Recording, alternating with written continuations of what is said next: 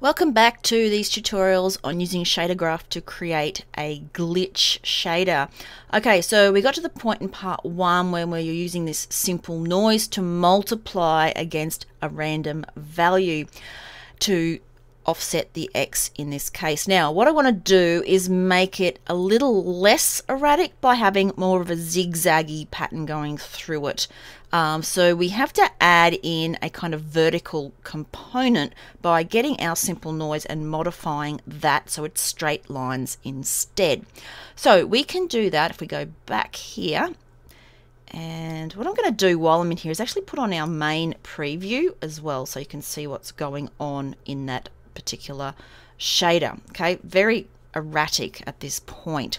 So here's our simple noise. Now what I'm going to do is just come over a little bit, modify the UV values so that we're only working with the Y and we're setting our X UV to basically 0, which is going to give us stripes based on our noise. Okay, so from this, let's bring this out into a split. We're working in reverse here, and we'll grab the Y value that we get. That's going to come from a position node. So let's add in our geometry position, and we want our Y position in our model, in our object. Now this node is the same as the one that you've got up here. You could just link this down into here, but just so that you can see what's going on a little easier, we're doing it like this and duplicating it. Okay, so let's bring this out now and we'll put it into our split. And that's basically giving us these stripes. So if we change the actual scale, you can see how you get different stripy effects going on through that simple noise. And now take a look at the result. We have that zigzagged pattern going down through here so that the offsets for any particular X at a certain Y are getting multiplied by these stripes of noise. You can see the better effect if we just go up here to the add where we're adding our positions together, how we're getting those offset values in there to give us that sort of zigzaggy pattern.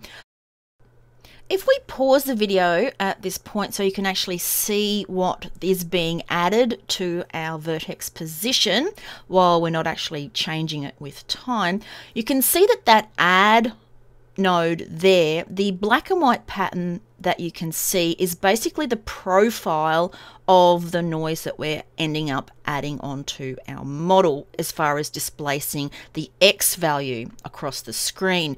Now this is kind of uniform, okay? There's a little bit of difference in some of the X offset values, but mostly they're kind of all the same. They're either on or off, almost to the same position.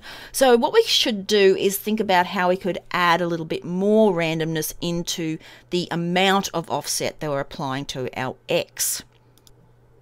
Okay, so to make the effect more dramatic, you can change your scaling of your simple noise down here, but we could also remap the value that's coming out of our simple noise, because remember it's a 0 to 1 value, but we're going to remap it from 0 to 1 and put it between a range of -1 to 1. Now you can see those bands are far more emphasized, and let's bring that up into our multiply. Then if we come up here and have a look at what we're getting here, you can see that it's a lot better as far as being erratic and the difference in the X offset. And play around with that X value if you want to get that down to something a little bit nicer like that there.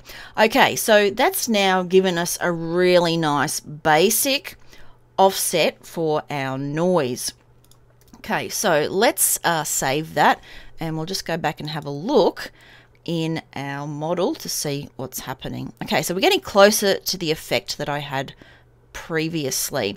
Now what we need to do with this is obviously you don't want it glitching all of the time, especially in this sort of a scenario. You want to be able to see your model for a bit and then it glitch at a random time, so it's kind of an unexpected effect. And so we need to then control that aspect of our time scale so that sometimes our glitching is on and sometimes it's not. All right, so back in our shader, what we're going to do is to use another time node to control the values that are coming out so we can turn them on and off. Now, something that cycles around in your shader is the sine wave. So it cycles over time between -1 and 1. So we can actually use this as a kind of switch. So I'm going to grab this time section and I'm just going to bring it over to here because we actually need to add in another multiply against this using our time.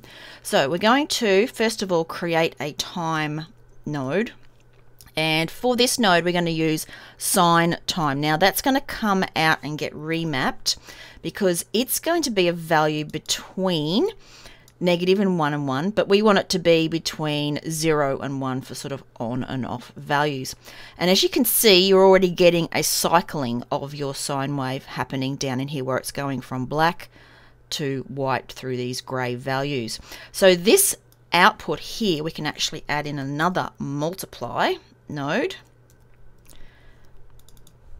And if we put that there, and then we'll grab the output from that multiply, bring it into there, and then bring this one up into here, then we'll see a difference in appearance and see how it's getting really erratic. And that's when the sine wave is fully white and then it peters out to nothing, so it's actually turning it off again cyclically, which is a nice effect, not what we're after, but let's just save this and have a little look of it on the actual model. So if we go back in here, you'll see it gets increasingly erratic and then it comes back to normal and then it wobbles back out again. And of course, if you wanted to keep that effect, that's fine. You could add in another multiplying factor if you want to slow down the change in the time here. So if you just put a multiply in here and play around with the value that you're multiplying it with, such as a smaller value below 1, then you will slow that effect down. Okay, so that's nice, but not what we're after. We actually want to add a bit of randomness into this calculation as well. So what I'm going to do is pretty much do the same thing, that we've got going on over with our time and our range there, is bring this time out of here and we're going to create a random value and bring that in as the seed. Now this value can be between 0 and 1, that's fine, but we're going to use this as a step value for this, which is going to basically get rid of those grey values in between and just give us black and white, so on or off. So let's bring this output from there up and we'll put it into a step. We'll put it in as the in to our step. This remap will come down into the edge. Notice now that this cycling through the grayscale is now way more erratic as far as it's just white and it's just black and you've got rid of that effect. So we'll get rid of the out from our remap coming up to our multiply. Instead, bring this out from our step up to our multiply. That's going to create a way more erratic effect in here as far as on and off, and you can already see that happening. Okay, so if we just save this and go back and have a look at our Slenderman model, you'll see that we have times when it's completely off and then times when it glitches out. And of course you can control that by putting in a multiply in for your sine value so it actually runs a little bit slower. So let's have a look at doing that. So our time sine is down here. Our sine is coming into our remap. So in here we actually want to multiply that by a particular glitch speed, I guess we could call it. So we're going to open up our blackboard. We're going to create a new node. Let's make a float and we'll call this our glitch speed, like that. Okay, now this is going to come in here and be multiplied by our sine value. So let's just move this down a little bit. We'll bring our sine value out. We'll put in multiply. Doesn't matter which one you put it in, but our glitch speed will come down into there. Let's just roll that up out of the way, and then we'll use this as our input into our remap. Now the glitch speed at this moment is going to be set to probably 0. So let's select it, or over in the blackboard, open up our graph inspector so that we can set this glitch speed. We're going to make it into a slider, and we can have it going from any particular values that we like. We want to stay at 0 for the minimum, and we could set that to say 5 for the maximum.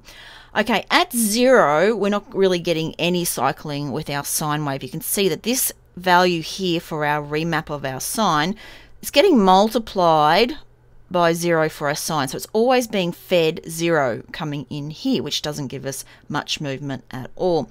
If we change the default value for our slider to say 5, which is our maximum value, you can now see that this is going to pulse in and out between 0 and 1 a lot slower, or stays on those values for a longer time. So if we actually went to our maximum value here and set it to 10, and then bring our slider up to 10, it's going to stay basically on the values for longer for each particular one.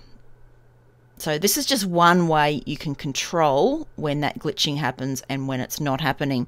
Okay, so if we save that and just switch back and have a look at Slenderman now, over in the inspector, if you select your glitch material that we created, you can actually play around with this glitch speed. And if I go up to 10 in this particular case, you'll start to see that this is going to slow down as far as staying still for a while, and then it will come back and be erratic and then be still again. So you've got that on and off. There's so many different things you can actually do with this shader to turn these values on and off and to make them random, that now you've basically got enough knowledge to play around with what we've been doing. And what you'll notice mostly is that as you want to change the effects that you're getting, we keep multiplying by values, because basically shaders are all about values of 0 and 1, and in order to integrate those, we want to actually multiply them so that we end up with either a value or no value at all in this particular case. Alright, so that's a basic glitch shader. When we come back in the next lecture, I'll just show you how you can add in the color if you want to color on your model as well.